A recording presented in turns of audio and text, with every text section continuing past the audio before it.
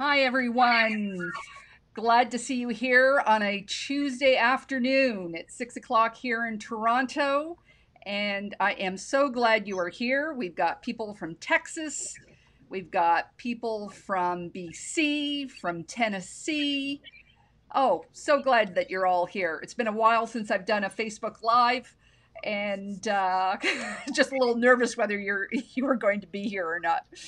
So I just would like to take a second to introduce the two gentlemen who are here with me today.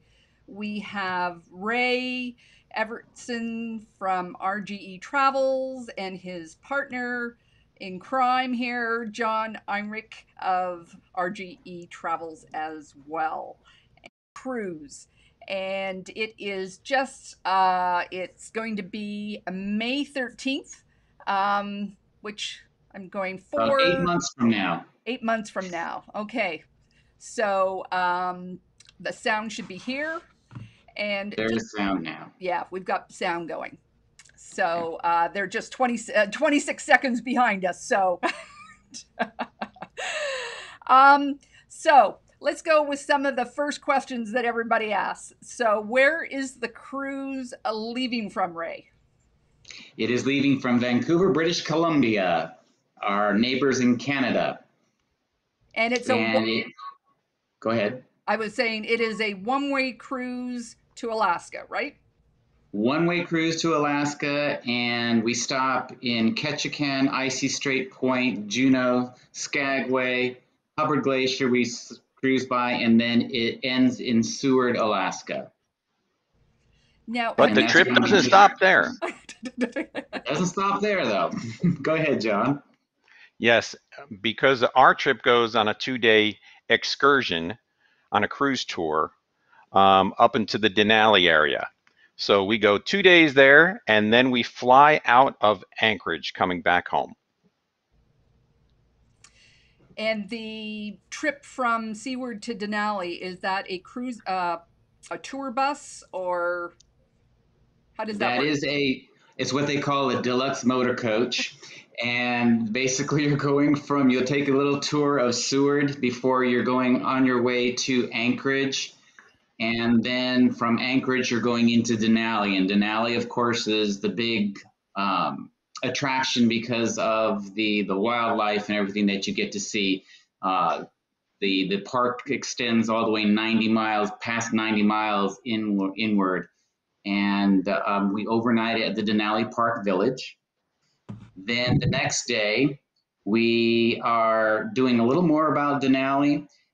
You get to see the rolling tundra, forest, some more wildlife, and then we take a bus, the deluxe motor coach again, that takes us to I can never say this. There we go, that one. And that one, we go board the Wilderness Express, which is actually the Florida train, excuse me, that's where I'm at, the Alaska train. And that is an extremely, the views on that trip is just incredible going into Talkeetna. And that's the closest that we'll get actually to Mount Denali, correct? That's how you pronounce it. It's Mount Denali now. Correct. Then we from 8 p.m. after we do that, we go into Anchorage, and then we stay overnight in Anchorage and fly out of Anchorage. This is what they call the Denali Express. They of course have longer excursions or trips on that part, but we chose this because of a lot of people's schedules, but it gets you a taste of what the uniqueness of Denali and Alaska, so that if you want to ever go back, you can take a longer trip. Right. I always hear from everybody that I've told about this Alaskan cruise that has been on this cruise, almost everyone says that if they only had one cruise to go on again, they would take this cruise to Alaska. It's supposed to be absolutely fantastic. It is absolutely, the scenery is just incredible. And we did last time we did Alaska, we just did a round trip from Vancouver and it returned back to Seattle. And it touched some of these places, but we did not go up to the Hubbard Glacier, did not have Icy Strait Point either. But once you go past and go up to the northern part as you're leaving the coast, which is not too far from Canada, right? Because it's following us all the way up on that side. But going up to Seward, it is just an incredible scenery that you just don't see. The fjords and everything are just different, and it's a lot different than if you do the round trips out of Seattle, like the one they're doing this year is out of Seattle. The scenery and the glaciers and it's just completely different. Anytime you can go on the exact same trip the following year, and it will be a different experience. And that's the uniqueness of about Alaska. So I guess if it's leaving from Vancouver, if you're not Canadian, then you need a passport, right? Absolutely, for our American friends, well, as the Canadians as well, because you'll need your passport to come back into to disembark in Seward in the United States. You do need to have a passport. It can't be a passport card; it has to be a full passport. Anybody that may say that they do have the enhanced U.S. driver's license, that will only work for domestic travel in the United States. Unfortunately, and fortunately, we are leaving from Vancouver, BC, which is a stunning city. Yeah, it's pretty fantastic. Yeah. Um, so how much does the trip cost? That usually depends on which category of accommodation you would like to travel in.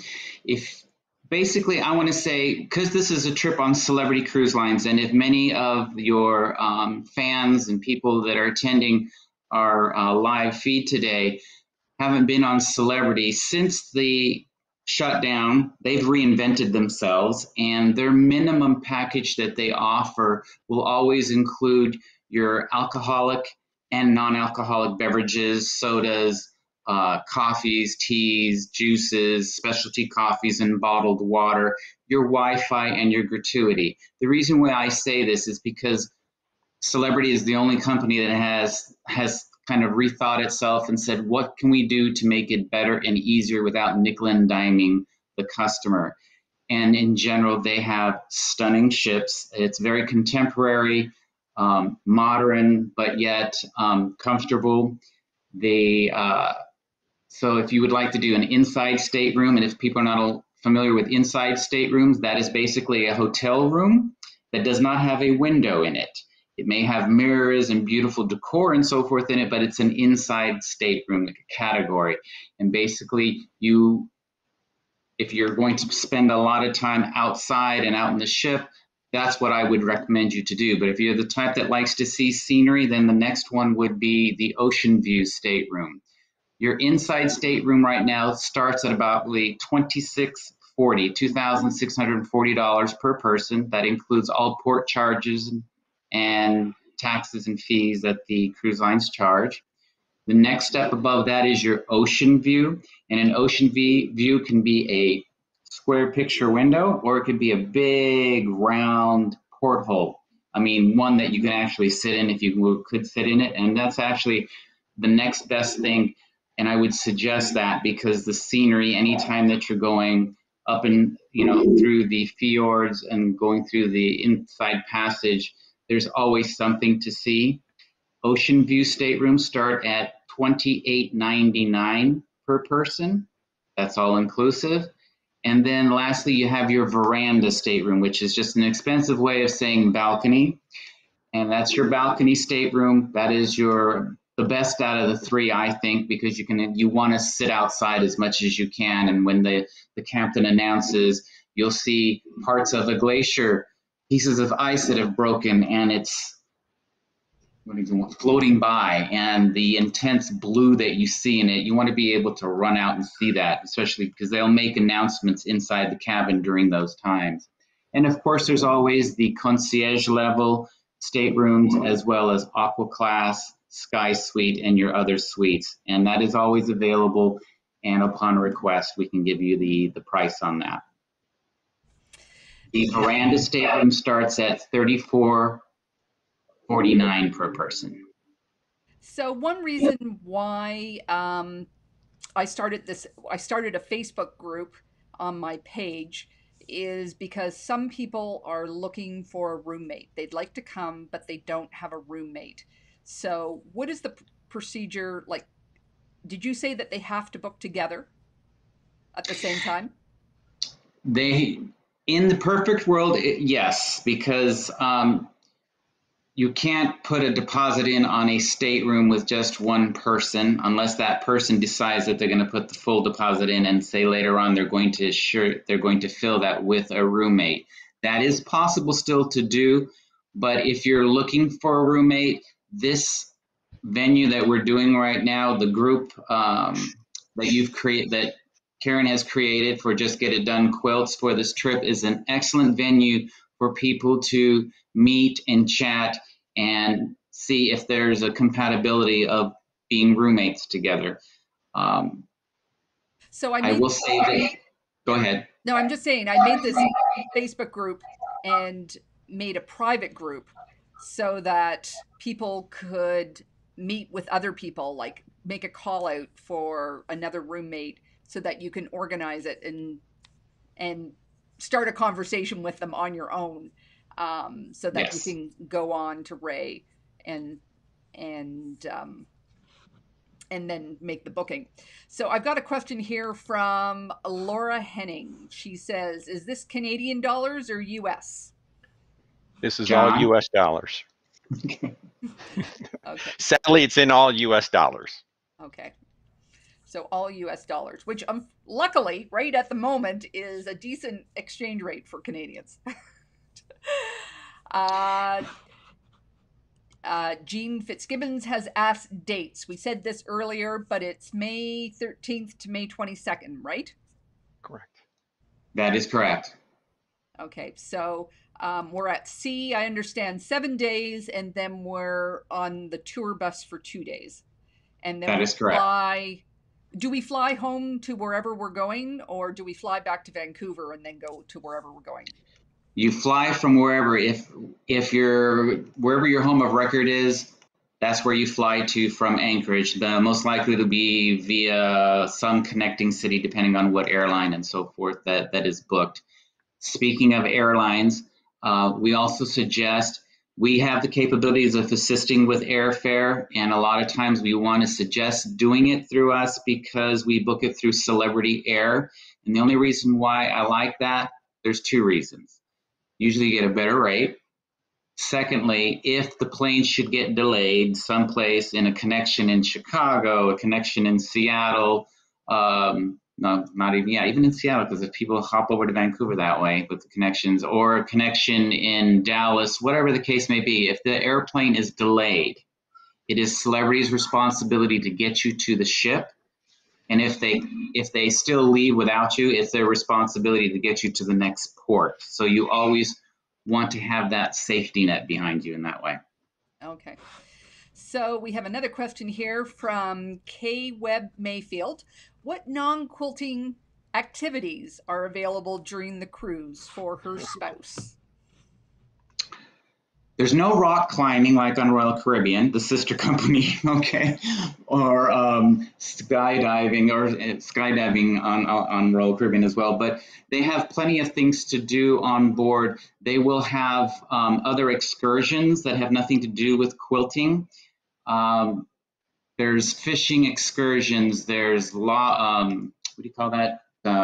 Totem pole making, logging type of excursions.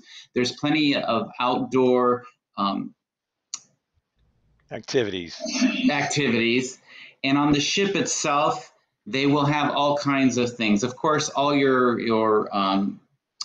venues on board the ship are open when we're at sea and when we're in port. And they have different types of activities. They have gaming activities. They have scavenger hunts. It just depends on what you want to do.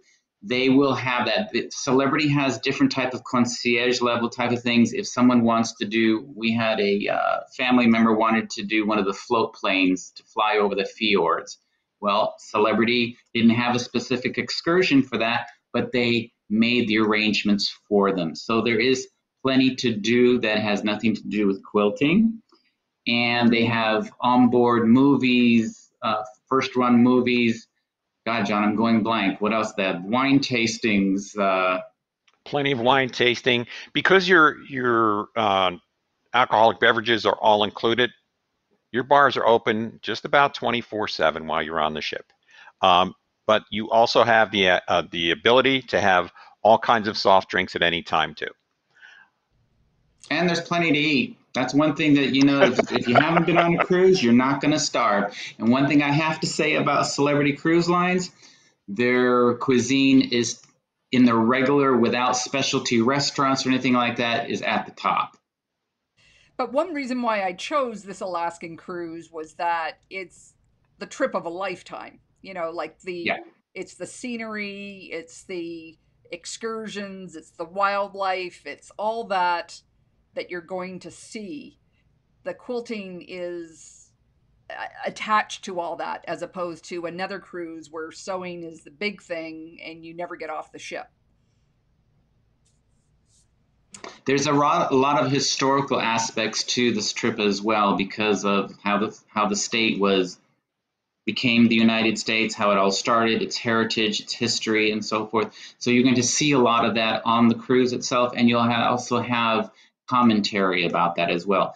Basically, on this ship, and it may be interesting for the folks uh, a bit, like they may be missing out, the ones that are doing the quilting while they're on the ship, because there'll be a lot of commentary where the captain will, and they have special people that are guides on the ship as well, that will make commentaries about what you're passing by and what you're going to see, if you're going to see whales and so forth. So quilters will hear this wherever they're at, especially if they may be in their classrooms, and then they're going to probably want to run out to see it. So this is the type of cruise that it's all about, because as Karen said, it is once in a lifetime. It's one of your bucket lists that's local, that you don't have to fly for hours to get to around the country, around the world.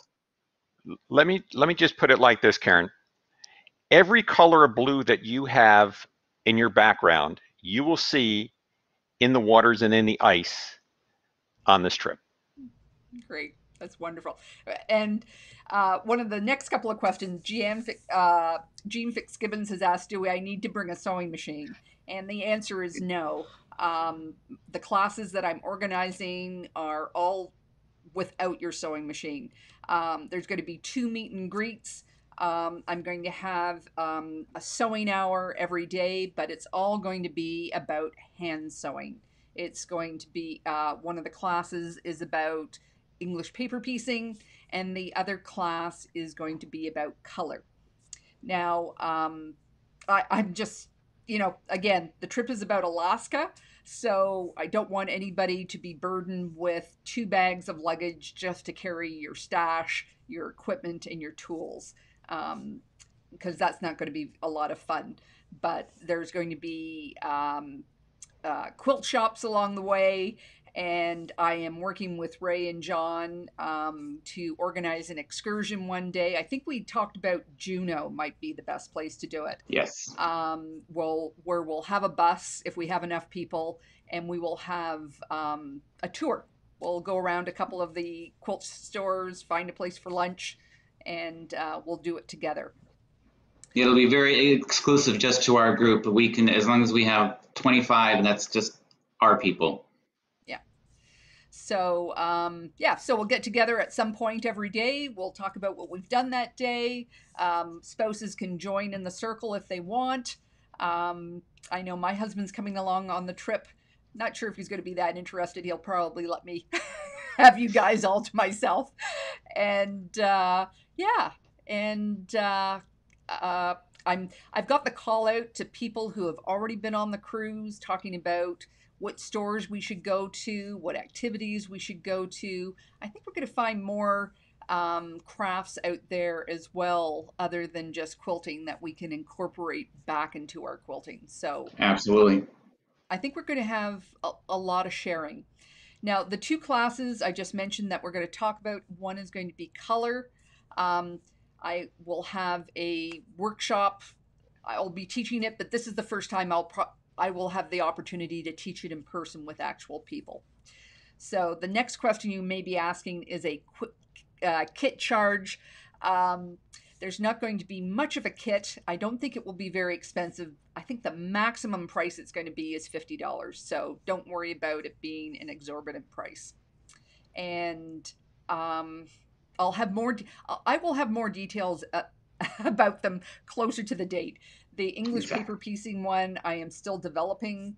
I'm going to probably be working with a local quilt store to get the fabric swatches. I'll ask you to bring some of your own. Um, I'll get some kits together from paper piecing for it. So you may not even have to bring anything to do with that. And then the color one is you'll bring swatches of what colors you have. And it will be designing your own color scheme, finding your color zone, and then applying that to an actual pattern. And you can bring along a pattern of your own for an example as well. So a little bit different than your regular classes, but I think that's fairly typical to what I do. I'm teaching you to think outside the box instead of just teaching you a traditional class. So we are at 23 minutes now. Does anybody have any more questions? We Um, have, excuse me, we have one question from Laura Henning. We'll be putting updated brochure. Laura, if you go on to justgetitdonequilts.com/events/cruise, it will bring you to everything that's up to date at this time. so that means if you go to my this is my website. If you go to my website, that's justgetitdonequilts.com, and you click on that learn more beside the Alaska button, you'll come to this site, and that will give you the brochure. You can book it now and a place for you to ask the questions.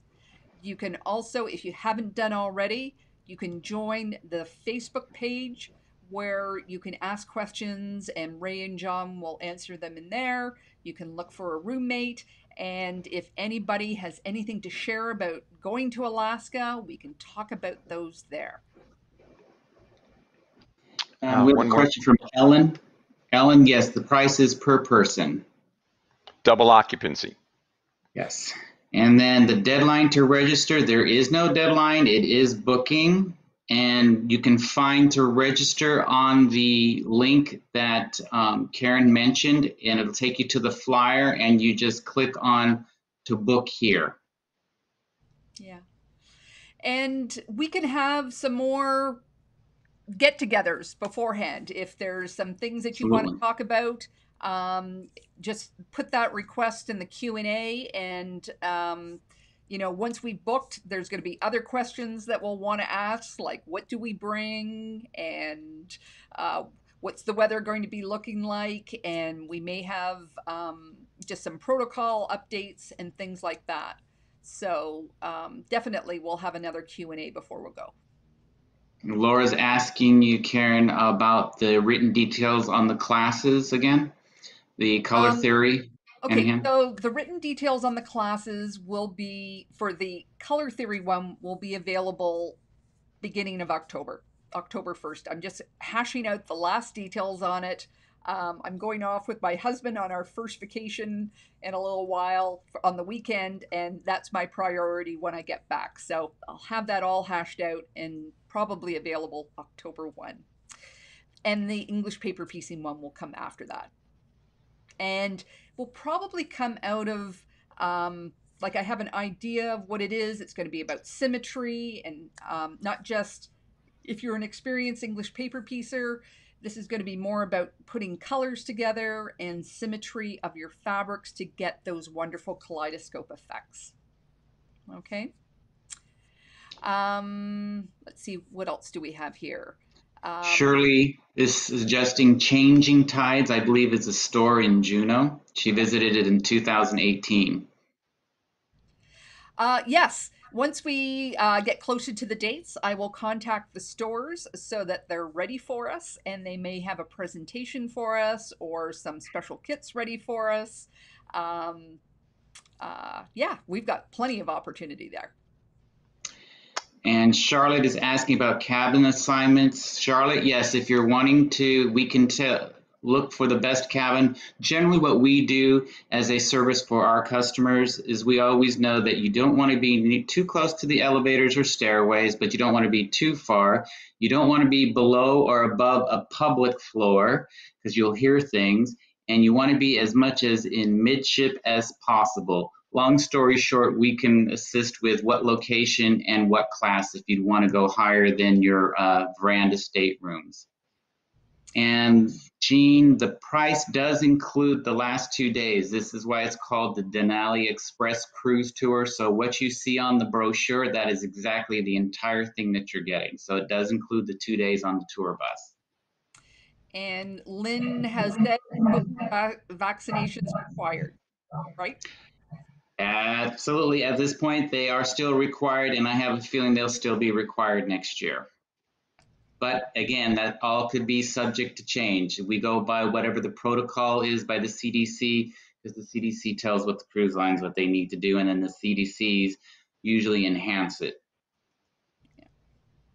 We actually came back, John and I, when Celebrity Cruise Lines opened up again for their cruises in June, this past June, we went from St. Martin to the Southern Caribbean, and they really have their act together. And as I have mentioned many times to my customers and other guests, that I felt safer on a cruise ship than I did going to the grocery store because of all the protocols that they do have, and they do take care of it.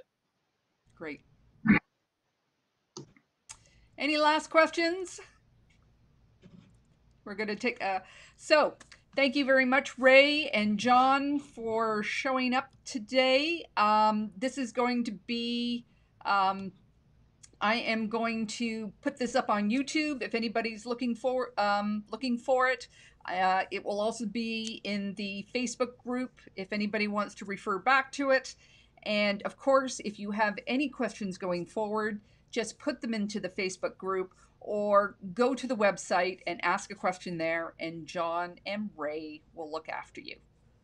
Absolutely. Thank you so much, Karen. Thank you Thanks, Karen. for coming. Our pleasure. Bye-bye. Okay, so everyone, I'm just going to thank you for showing up. It's just been a short little Q&A here, but don't hesitate if you have any more questions.